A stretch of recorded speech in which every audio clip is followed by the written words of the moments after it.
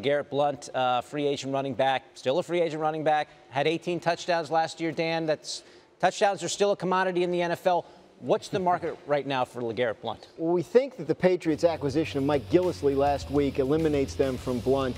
So you look at teams that still have a need post-draft. I know he was talking to the New York Giants a little bit this offseason. They drafted a running back in the 4th round, Wayne Gallman from Clemson. So you wonder if that takes care of that. Detroit still needs someone.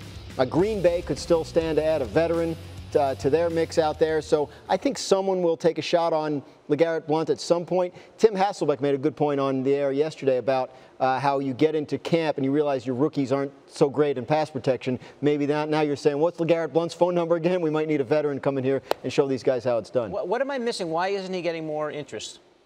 Because you know what? I think it's like, look, the running back room is kind of comprised the same way your wide receiver group is. It's all about styles. If you have a bunch of 3rd down backs and you're looking for a 1st and 2nd down pounder, a short yardage guy, a goal line, red zone specialist, then LeGarrette's your guy. Obviously, some people don't think that they need that profile of guy right now. Just look at what Carolina did, right? I mean, Carolina has Jonathan Stewart. Well, now they bring in guys like Christian McCaffrey, a different type of guy.